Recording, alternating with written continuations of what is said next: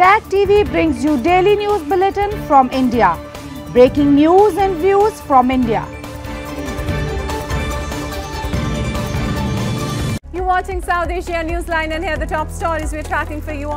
India's foreign minister says just like Lord Hanuman, ruling BJP discovered its strength in 2014. Activist demands freedom of Sindh from occupier Pakistan, highlights atrocities. And UN chief condemns Taliban ban on Afghan women working for UN.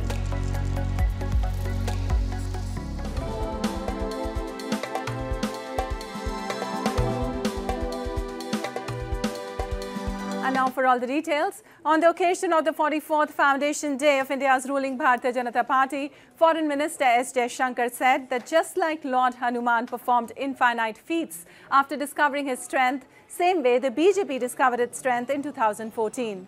His remarks came after Prime Minister Narendra Modi in his address said that BJP derives inspiration from Lord Hanuman to fight corruption, hitting out at the opposition Congress party. The Prime Minister said opposition parties only talk about social justice, but it is the BJP that toils for helping each Indian, as he set the tone for 2024 national election campaign.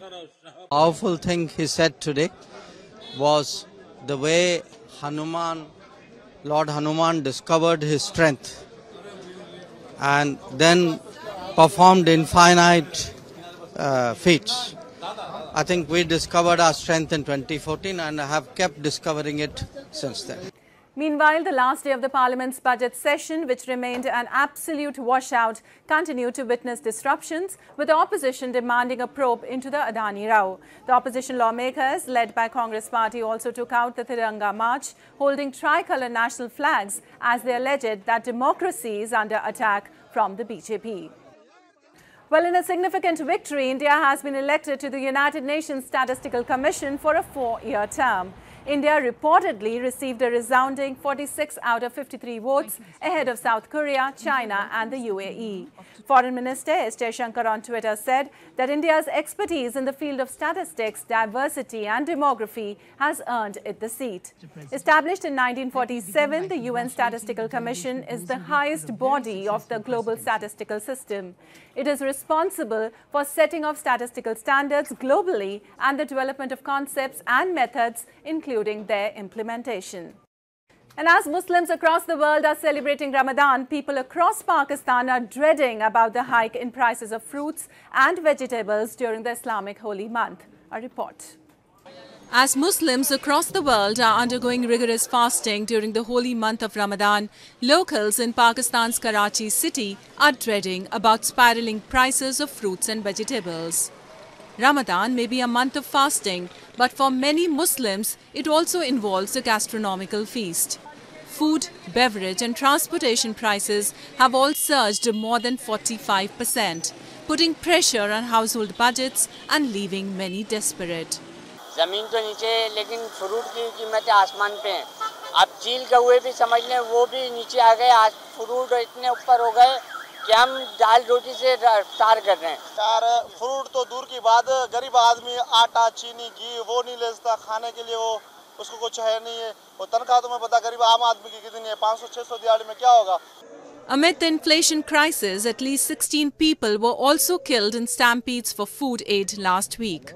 Prices have been pushed higher by a weakening currency and energy tariff increases, while the country of 220 million people tries to finalize a $1.1 billion IMF bailout agreement.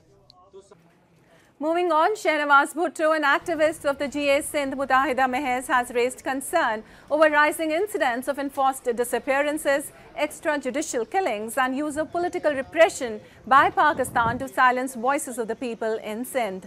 Speaking outside the UNHRC building in Geneva, Bhutto said Pakistan is a terrorist state and appealed to the international community for independence of Sindh.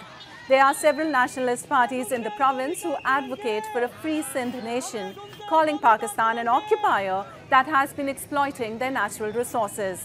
They have long been requesting the UN to take notice of Pakistani atrocities against innocent Sindhis.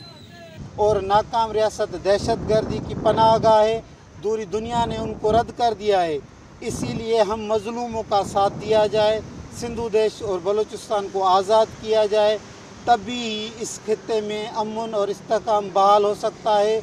A 17-year-old elephant Noor Jahan in Karachi Zoo received further treatment on Wednesday after she underwent medical procedures, including a major tusk surgery last year.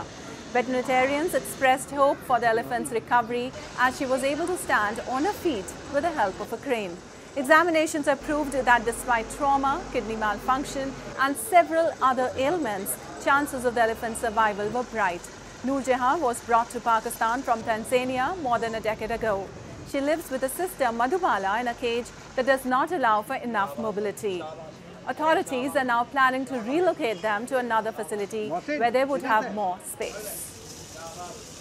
Today's a team of 4 posts together with zoo doctors. We were able to, I will say, to complete a complex procedure. It was very risky procedure for Noor Jahan. We nearly lost Noor Jahan when we gave the sedation. We were lucky with all the previous preparation. Noor Jahan stand up again. We complete the procedure. The good news, we know what Noor Jahan have.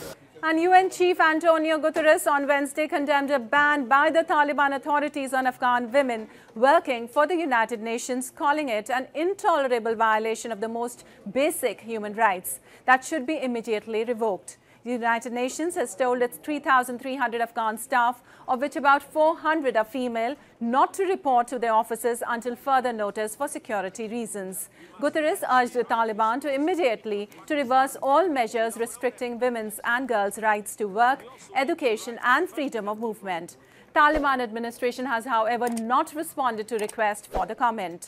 The Taliban, which seized power in 2021, says it respects women's rights in line with its strict interpretation of Islamic law. And thousands of devotees across India thronged temples to mark Hanuman Jayanti, the birth anniversary of Hindu monkey god Lord Hanuman. The festival is marked by recitation of hymns and offering flowers and sweets at the temples. Hindu devotees across India on Thursday thronged temples with floral and sweet offerings as they celebrated Hanuman Jayanti, the birth anniversary of the Hindu monkey god Lord Hanuman. Celebrations started early in the morning as devotees in capital New Delhi queued up outside temples to worship the deity before sunrise. Every year, Indians observe Hanuman Jayanti on Chaitra Purnima, which is the day of the full moon of the season. Hanuman ji महाराज का जन्म उत्सव की ढेर सारी शुभकामनाएं। आज हनुमान जी महाराज का जन्म उत्सव हम सब विगत हनुमान जी के चरणों में आज सभी भक्तों के साथ धूमधाम से मना रहे हैं। हम यही आराधना करना चाहते हैं कि हनुमान जी महाराज पूरे विश्व में सुख शांति समृद्धि रखें। Similar scenes were witnessed in Ayodhya and Patna cities, where hundreds of devotees offered prayers and chanted hymns in praise of Lord Hanuman and made offerings. Devotees reciting the holy hymn chant of Hanuman Chalisa was a common sight in many temples. Hanuman is worshipped for his undying loyalty to Hindu Lord King Ram and his consort Sita. He is considered a symbol of strength and power. It is believed worshipping him helps devotees get rid of evil influences. Well, that's all in tonight's edition. We'll see you same time tomorrow. Good night.